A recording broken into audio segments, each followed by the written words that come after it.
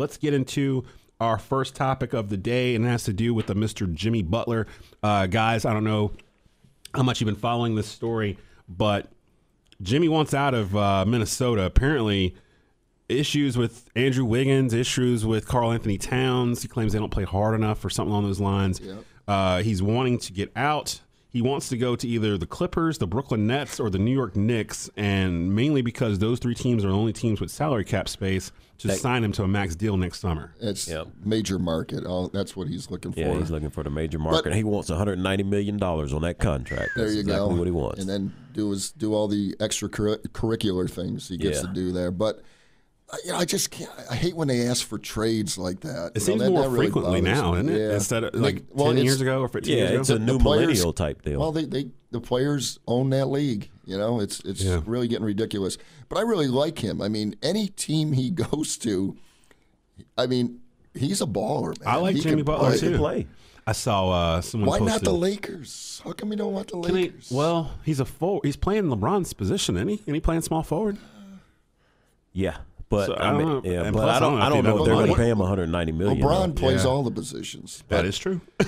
Yeah, but there's a lot of players that really don't want to go play with LeBron. Right. I've heard that too, and I don't understand it. It's like you don't want to be a championship contender. You don't want to be on TV like 50 of your games. I mean, I don't understand it. But it's now, a shame. guys, I got a question. What was up with this fake news story? Now, they said there was fake news. It came out later on, but at the beginning, they said the real reason that Jimmy Butler was trying to get out of there is because he had an affair with Karl Anthony Towns' girlfriend. Really? Did you guys not hear that? Not yes. heard that. Yeah. My buddies from Texas who I used to play ball with.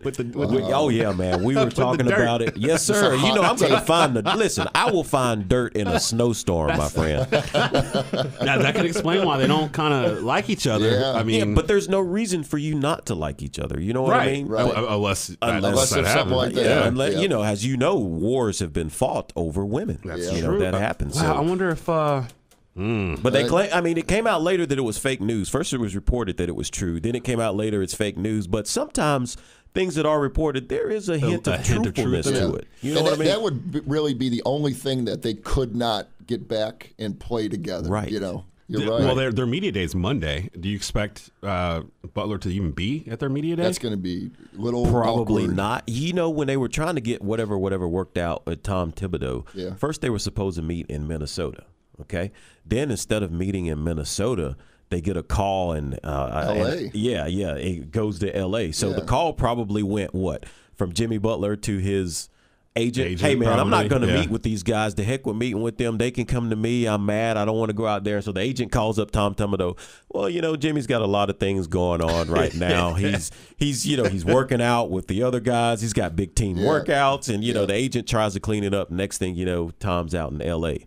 So when that kind of stuff starts happening, it's bad. And Thibodeau. Is it Thibodeau or Thibodeau? Thibodeau. One of those. His statement was, "I would rather quit coaching than trade Jimmy Butler," because those two are very close. Yeah, they are from the Chicago days. Yeah, from Chicago. Yeah. So here's my question, because we were just talking about this a couple weeks ago with the arrogant fan bases, and we brought up the Knicks, and we were like, it seems like they're almost resigned at this point. They're not as arrogant as they were, say, like in the 90s when they still weren't winning anything, but they were competitive every year, and Knicks fans were intolerable, it felt like. Yeah.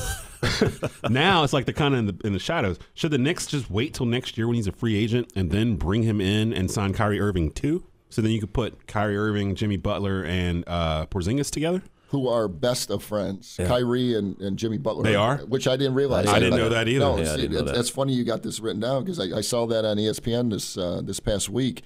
Like really close. They want to play together. Ooh. And I was thinking, well, what about the Celtics? But the Celtics don't need any more. I don't think they need Jimmy them. Butlers. They got a couple Jimmy Butlers. Well, the Nets would have the room to, and I've heard that Kyrie doesn't have an issue playing in Brooklyn, or he wants to play in New York. Does. So he one wants of to go those home. two.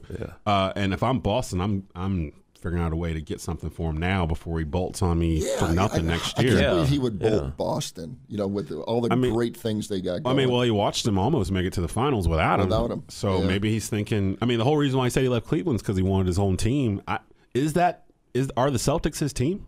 Or are they more maybe Jason Tatum's team now? Or, Well, I tell you what, man, when Kyrie comes back and Hayward. I mean, it's going to be Kyrie's team. Oh, yeah. I totally forgot that Gordon Hayward. Yeah, that's the championship team next year. They're adding 2 top-notch, top-tier free agents basically onto that team because they didn't have them for the playoffs. To a team that team was going to be sick. To a team that was what? Where they took Cleveland? Did they take Cleveland in 7? Yeah, 7 games. They took Cleveland in 7. I mean, they're a championship team already. Yeah. Wow. So this season will be interesting for sure. I don't know if the Timberwolves so your should trade question, him. What if Kyrie They Boston go together? wins it? Oh yeah. And then he says, "Okay, now I want to go back home to New York." You know, which I mean, his contract's I up. could see that. I could see it either way. Even if they don't make it, it'll give them an excuse to leave. Be like, you know what? Yeah. I'm just gonna. But the Clippers, Jimmy Butler's talking Clippers too. I think they're just using the Clippers as like some kind of leverage or something because I keep hearing that attached to Kawhi too, and I'm like, why would you go to the Clippers if you could play for the Lakers?